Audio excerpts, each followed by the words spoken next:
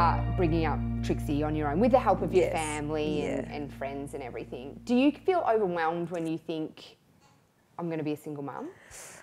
No, not really. Only because for me, this is, you know, I'm at a stage in my life where I feel like I've achieved all the things I set out to achieve. So you know, motherhood was a challenge that I'd always hoped would maybe come along one day. I'd looked forward to, and for me, it's my soul. It's very what I'm natural to you, isn't it? Well, it is. Amazing. I've always, I've always felt it would be very natural, and I've always felt I am very maternal anyway. So for me, it's just the biggest blessing. I always it sounds so cheesy anytime I think about it, but it really is that cheesy. Even hearing her now cooing and getting restless in the background. Is it making your boobs milk? They're getting sore, yes. But no, for me, I don't really look at it that way. I definitely now, and she's only 8 weeks old now, but I now have a whole new respect for single parents because I respected them anyway, and I have a few friends that are single mums or single dads,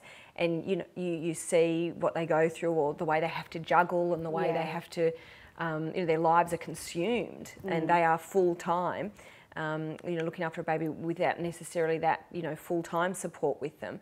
So I now go, wow, to be able to do it is a huge challenge, and it's pretty massive. It is massive, but I also think you've got to build your village, you know. You do. Because I do have a partner, but we ship him off every chance we get. You know, I think, oh my God, I do have a village, and you need to use those people. And they get so much, there's only so much you can give them. You know, I think it's important to have so many people around, and you've got a beautiful family that are always there with you, that she's going to, it's different, I think. It is. You know, you need those people around you and everyone to raise your kid with you. Well, it's so true. And the funny thing is, because so many of my, you know, friends, you included, my family, they keep putting their hand up, you know, what can we do, you know, how can I help?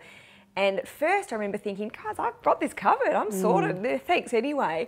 But then you suddenly realise, whoa, no, I really, you know, if you've got a day or a night where, you know, your baby's unsettled and you've got no one to pass her to, just to get, you know, a few minutes of relief. Yeah, to have that shower. Yeah, just to do, I know. I mean, at the moment, I shower, if I get a shower in before midday, that's a good day. That's a great day. Isn't that a great day? Yeah. But it's one of those things where, you know, if I want to eat, I'm starving, I'm ravenous, and I want to make dinner, but she's going off her head.